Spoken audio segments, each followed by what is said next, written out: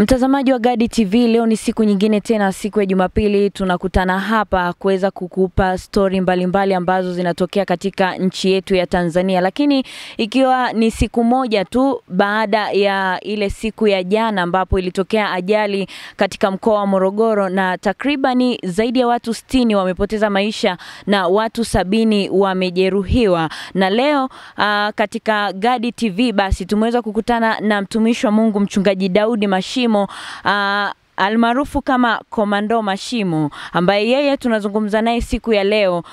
Kwa mujibu wa taarifa mbalimbali ambazo zimekuwa zikionekana mitandaoni ni kwamba mchungaji huyu aliweza kutabiri kipindi cha nyuma kuhusiana na ajali ambayo imetokea Morogoro siku ya jana, na katika ukurasa wake wa Instagram ameweza kuonekana akizungumzia ajali hiyo ilipokuwa mnamo tarehe 11 mwezi wa 7 mwaka huu 2019. Sasa leo tupo naye hapa ambapo tutakwenda kuzungumza naye atuambie ni alipataje maono hayo ya kutokea kwa ajali ya Morogoro na kisa ni kipi hasa kuhusiana na ajali hii. Leo tupo naye na atakwenda kutujuza zaidi kuhusiana na hilo. Tupo naye katika jiji la Arusha. Mimi naitwa Glory Heriel, fuatana nami, lakini mtumishi wa Mungu nipo naye hapa. Habari ya kwako? Nzuri tu, habari za kazi? Ni salama kabisa. Ulikuwa jijini Dar es Salaam lakini kwa sasa upo Arusha. Ni upo kikazi au kuna nini unafanya? Nimetokea jijini Nairobi ambapo nilikwenda kihuduma pia. Na vile tu ninapenda kuwashukuru pia hata serikali ya Kenya kwa kupata kunipa neema na ruhusa ya kuingia Nairobi. Kwa hiyo nilikuwa kule, kwa baada nilivyokuwa kule, Mungu akasema na mimi pia kwa habari ya Arusha, mkoa wa Arusha, Kilimanjaro pamoja na Manyara huko. Kwa hiyo pia niko hapa Arusha kwa ajili ya kutimiza maono ambayo Mungu alinipa kwa ajili ya kufanyia kazi, na mwisho wa siku nitatolea taarifa kamili baada ya kukamilisha kama jinsi Mungu alivyonielekeza.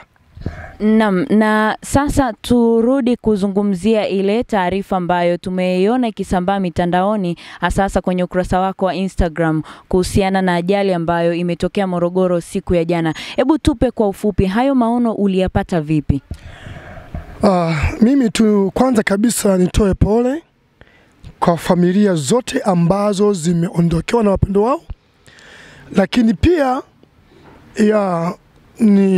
niungane na Watanzania kwa pamoja ili kuomboleza juu ya jambo hili. Tukio la kifo au ajali iliyotokea mkoani Morogoro ni tukio ambalo pia linaendana kabisa na maono ya unabii ambao niliyatoa mwezi wa 7 tarehe 11 nikiwa stendi ya Mbezi. Kumbuka mimi ndiye mbeba maono ya kuombea ili kuzuia za ajali. Ndio maana kila siku pale Mbezi stendi nilikuwa naamka saa 10 alfajiri kuombea vyombo vya usafiri. Mungu akananitumia kwa njia hiyo ili kuweza kupambana na roho za ajali, roho za mauti na roho za kafara. Kwa hiyo ninamshukuru Mungu kwa swala hilo. Naam, umesema kwamba umepewa maono ya kuweza kuombea masuala ya ajali na vitu kama hivyo. Zipo ajali mbalimbali ambazo zimetokea katika nchi ya Tanzania. Je, zote ajali hizo zilizotokea ni kwamba ulikuwa hujapewa ufunuo nazo au imekuwaje? Tatizo tunadili, yani mafundani, hakuna unabii au mambo yanayotokea hapa Tanzania ambayo si yatabiri. Umeelewa? Hakuna linalotokea hapa Tanzania jambo gumu zito kama hili ambalo si yatabiri. Na mimi na ushahidi nao.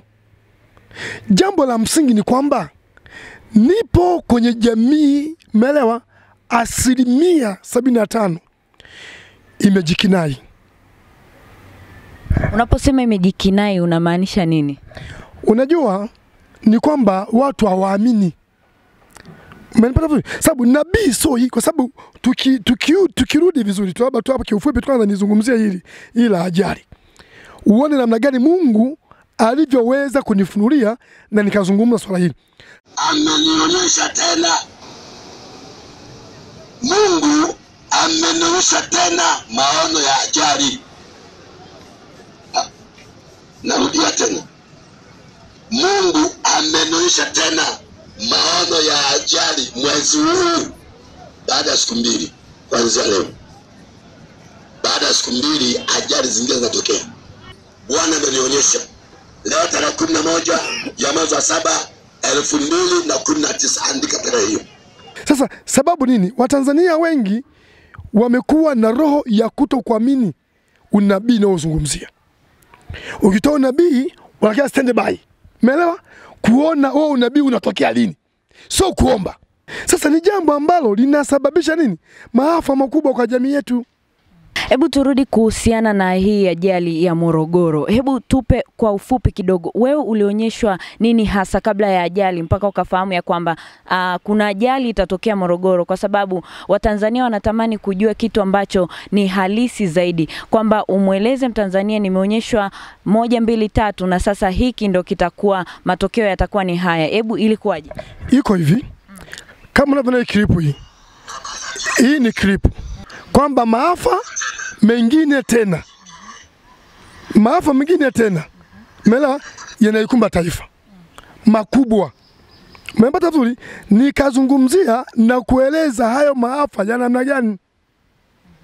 Umepata vizuri ndugu yangu? Nikazungumzia kabisa kwa moyo wa upendo ili Watanzania wenzangu wafanyaje? Waweze kujua tuchukue hatua ili tufanye nini? Tufanye majukumu ya kuliombea swala hili. Unapopewa unabii wa jambo fulani, Mungu amekusudia kwamba kukiponya kizazi fulani. Sio kwamba mimi ninapotoa unabii huu watu wasema wewe mchungaji yapi gani wewe mpumbavu. Mimi natukanwa. Natukanwa sana. Kila siku naona tu mabaya. Sasa nione yapi? Mungu kanifunia mambo haya mabaya. Kwamba kuna ajali, maafa makubwa yanatokea tena. Umeelewa? Yanatokea tena. Mungu huyo. Mungu anapokufunulia kwamba masuala fulani ni lazima uwashirikishe jamii husika, ili kwa pamoja tushirikiane kuombea swala hili ili kudhibiti matatizo. Sasa baadhi ya Watanzania wenye akili mbovu, ukizungumzia unabii namna hii wanakushambulia. Kwa tuone kama tatokea. Hawaombi. Yakitokea wanabadilisha. Wanaanza wewe ni mganga, wewe ni mchawi. Uchawi ni upi? Ukisoma Biblia kitabu cha Zaburi 102 19 mpaka 20 inasema kwamba Mungu alitazama toka juu aione nchi ili aone watu wanaougua walioandikiwa kufa. Sasa mtumishi wa Mungu, bila shaka kuna watu ambao wako katika nchi ya Tanzania wanaposikia unabii kama huo huwa wanaingia kwenye maombi, na yamkini labda watu hao ni washirika wako. Ina maana kwamba maombi wanayofanya ni kwamba hayasikiwi au vipi? Maana bado tunaona matokeo yanatokea. Jukumu langu mimi kama mimi ni mchungaji wa taifa, kwanza lazima ujue taifa hili la Tanzania, na mimi ni nabii wa Bwana. Na unabii wangu ndio maana nasema kwa ujasiri kuzungumza wazi. Hakuna mtu yote Tanzania ambaye sema ni nabii aliwe kusimama wazazi katabia mambo kama haya. Hakuna. Tafuta, geuza nchi, angalia utampata. Peke yangu nasema najitukuza, ninamtukuza Mungu aliyenipa kipao neema hii. Sasa tatizo ni kwamba Watanzania wengi ukisimama kutoa unabii wanakubeza. Wanasema mimi na nabii wangu bwana, mpaka aseme nabii wangu mvi, mpaka aseme mtume wangu, aseme ndio kinacho wakosa Tanzania wengi.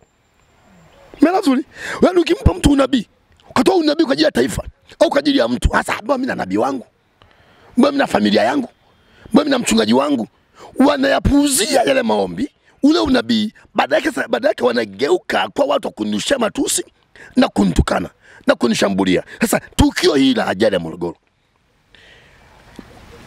labda tuniweke wazi. Niweke nini? Niweke wazi. Niweke wazi ili watu waelewe na watu wajue kwa nini iko namna hii. Sima navyo ndugu yangu. Kwa sababu tunapoweka wazi ndo inatupa watu ujasiri wa kujua kwamba je, kweli huyu alitabiri au vipi? Sasa hivi watu wanasema kwamba bwana huyu bwana atafuta kiki tu. Quick nana kunipa kiki mimi hapa. Lakini mchungaji, tunatambua kwamba katika nchi ya Tanzania wako watu tofauti na watu wenye imani tofauti na vitu kama hivyo. Sasa kuna wale ambao wana imani sawa na ya kwako, lakini bado tatizo limetokea na walikuwa wana uwezo wa kuzuia tatizo litokea, watu ambao wana imani kama ya kwako, hiyo inakuwaje? Labda sasa niseme jambo la msingi. Ndio maana ukiona klipu zangu zote na hii imeandikwa maafa mengine tena. Umeelewa? Maafa mengine. Na mapi hata nyuma kuna maafa mengine nishatabiri yakatokea. Maafa mengine tena. Mmepata vizuri? Sasa naomba tu dakika moja tu ili watu wajue. Imeandikwa hivi, maombolezo mengine Tanzania ndani ya mwezi wa 7 na wa 8. Shetani atachukua maisha ya ndugu zetu kupitia ajali. Ni msiba mzito, watu watalia, wengi hawataamini. Kama hivi leo msivyo niamini, watakufa wengi kwa dakika chache. Tuendelee tumwombee Mheshimiwa Rais Magufuli, tumsupport Mheshimiwa Rais Magufuli, tupuuzie maneno yanayotangazwa na watu wachache waliopungukiwa na akili. Umeelewa? Unajua nani mpinga rais kapungukiwa na nini? Na akili. Awe ni mzee ana miaka 70, miaka 80, awe ni mustafu, awe ni babangu mzazi. Si tu wale. Babangu mzazi, mamangu mzazi, wote kama hawazioni jitihada za Mheshimiwa Rais, wana matatizo ya kiakili. Nikushukuru sana mchungaji kwa siku ya leo na kuweza kuzungumzia kuhusiana na ajali iliyotokea Morogoro siku ya jana. Kwa kweli nasema asante. Mungu aziweke sehemu zinapostahili roho za marehemu wote. Watanzania wote nawapenda sana kila wakati. Mungu awabariki sana. Naitwa mchungaji wa taifa, nabii wa Bwana, na ni mchungaji wa mitume na manabii na maaskofu Tanzania. Mungu awabariki sana. Amen. Amina mchungaji. Mtazamaji wa GADI TV, huyo ndio mchungaji Daudi Mashimo, umetoka kumsikiliza.